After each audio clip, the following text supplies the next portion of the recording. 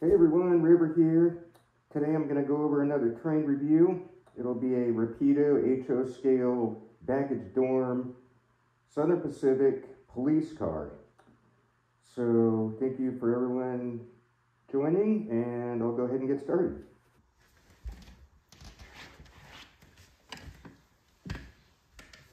Okay, so here is a Southern Pacific Rapido HO scale baggage dorm car, modeled after the SP mobile police car that SP used back in the 80s.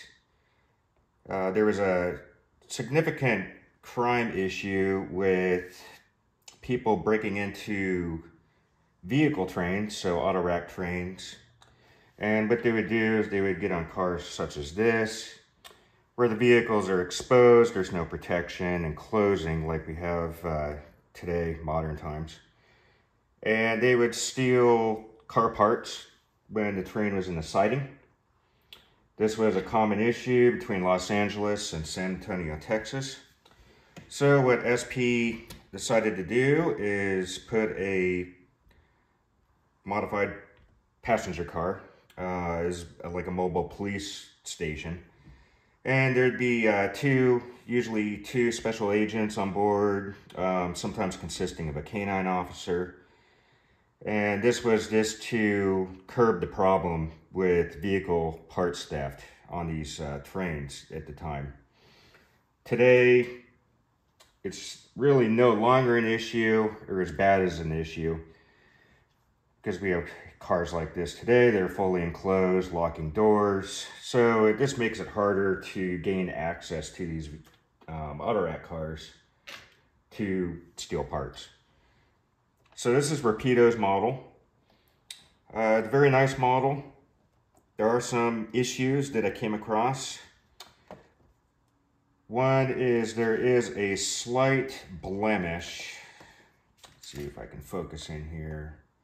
On the roof due to, I don't know if it was just poor packing or some issue with the packaging.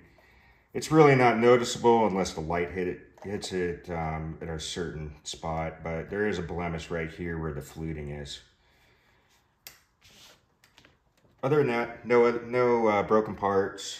It does have lighting, so it comes with the standard Rapido magnetic wand that you go over the roof.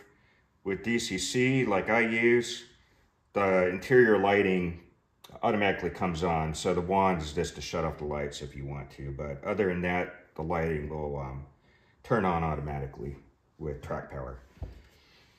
Issues I mentioned, when I was setting it on the track a couple days ago, I had an issue with the train, or the trucks, constantly derailing. I mean, I'd put it on the track and it would just instantly derail. In fact, I had issues just putting it on the track because the wheels just kept coming off. After doing some further investigation, I noticed on this truck, which is opposite of the baggage doors, there is some kind of, I don't know if it's a power shutoff, for electric power with a little red button. I'll zoom in closer here so you can get a better look at it. And what was happening is there was a conduit, which is on this side still.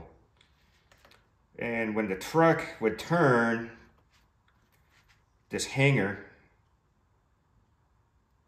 on the truck would hit that conduit, preventing the truck to swivel. So it would technically just derail on straight track. Like it was just a very, very, like a small curve, and it would just instantly derail. This is the side I had issues with. Actually, the conduit just popped off. You can, if you look close, there is a little hole where the conduit connects to this cutoff switch. I'm guessing emergency power switch. And that, when that came off, the truck is now able to turn freely. So that might be an issue. You might have to do some slight modification with some of the body detail parts if you run across that issue. So I did check the wheel gauge. Everything is correct under NMRA standards. So that wasn't an issue. But just FYI, if you run across this issue, just just make sure that the trucks are able to swivel like they should. It has excellent underbody detail. Of course, with most Rapido products, you got air lines, you got conduit. Further down, electrical lines, some equipment underneath, looks like a generator.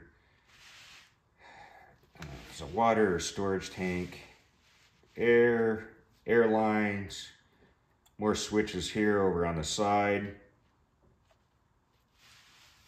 And going further down to the end of the car, you can see the same amount of detail. Go ahead and prop it up here on its side, and you can get a better look. So starting on this end, it does have operating diaphragms on both sides. Now looking at prototypical pictures, it looks like during the earlier days of this model, which is SP250, they left the diaphragms on, but later on it looks like they took them off. Now I had a brass coachyard model, and I'm not going to compare that model because it was after I sold it. It's a museum brass quality piece, and I'm not going to compare it with a plastic, even though this is a very nice model. I'm not going to compare it with a plastic model. It's just, it's an unfair comparison. But on that model, it did have one diaphragm removed on one end. So you really have to just kind of look at prototypical pictures, because they did modify it throughout the years. So one thing I did notice too with the prototypical pictures that I found online and the coachyard model that I had in the past, these were actually round portholes in the vestibule windows. Not a big deal. But yeah, you have the brake lever, safety gate.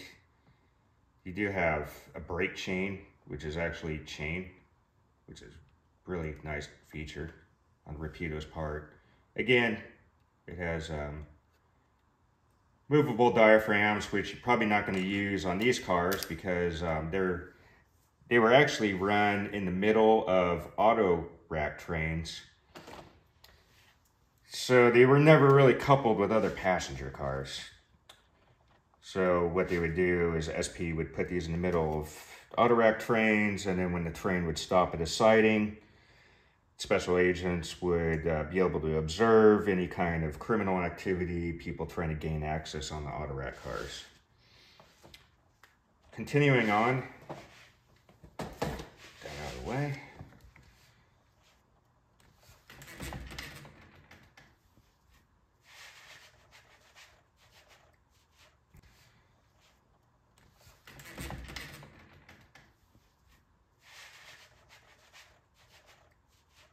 Continuing on, we got a nice Southern Pacific police badge per prototype.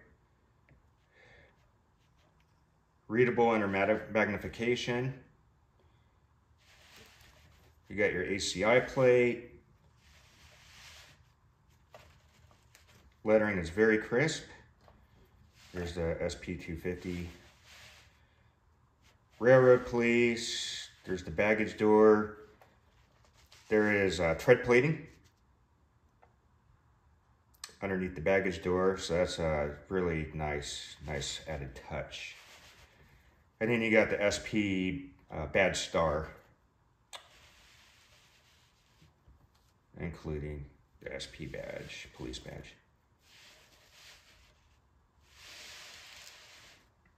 Overall, very nice model. We're going to go on to the other side. Basically the same details, just the opposite side. We'll quick go over this. It's got really nice truck details. More underframe details.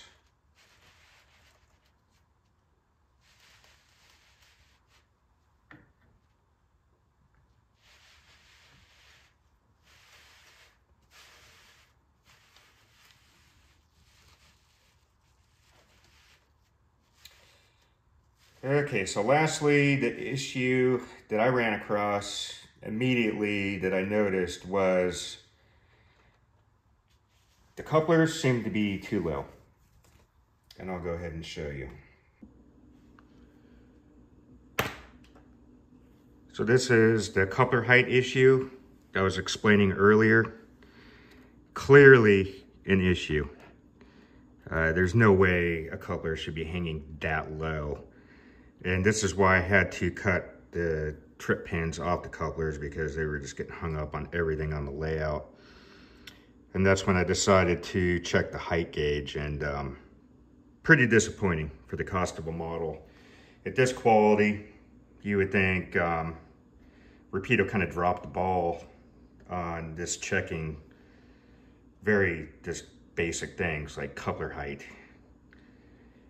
Someone's either going to have to put washers in between the bolsters and the trucks, get a higher shank coupler, Katy coupler, to bring up that height, or use shims. I'm not sure how I'm going to fix this issue. When I do, I may make a second video explaining how I do that. Hey everyone, welcome back in the train room. Going to conclude this Rapido review. I decided to put higher shank couplers on the car because I knew it was going to be an issue. Even though I wasn't having any problems with it breaking apart, I decided, since I had it off the layout, that I would just fix it. So I put higher shank couplers, Katy couplers, on it. Be advised that they are still a tad bit too low. So washers between the bolsters and the trucks might be required to bring it up to Katy NMRA standard height. But for now, it seems to be running pretty good with no issues on the layout.